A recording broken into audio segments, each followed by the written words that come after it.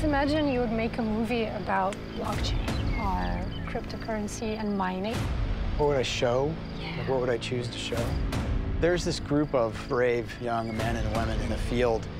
They're not here for a paycheck. They're here because they want to be a part of something that's really big that they can tell is happening all around them. Since Bitcoin hit the markets, when everyone was just questioning the hype, she decided to crack the Bitcoin conundrum by going straight into the rabbit hole.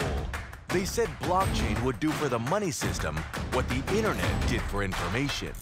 But why and how are Bitcoin and blockchain really changing the world?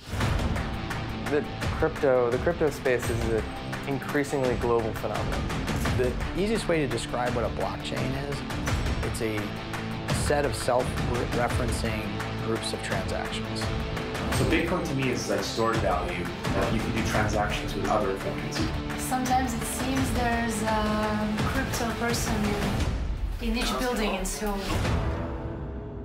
You have an enormous amount of activity all around the world, in South Korea, in China, in Japan, in Russia, in Germany, all over the place. I think blockchain as a technology is the thing that's going to change the world. The mining is evolving, and we need to go through this. I'm not a tech or business genius, but I still dream to achieve something big. You know, if you were to ask me where the problems are in crypto, I would say the biggest problem space is just making it easy and banking. If you know, the first bank to do this right is going to be the biggest bank on the planet.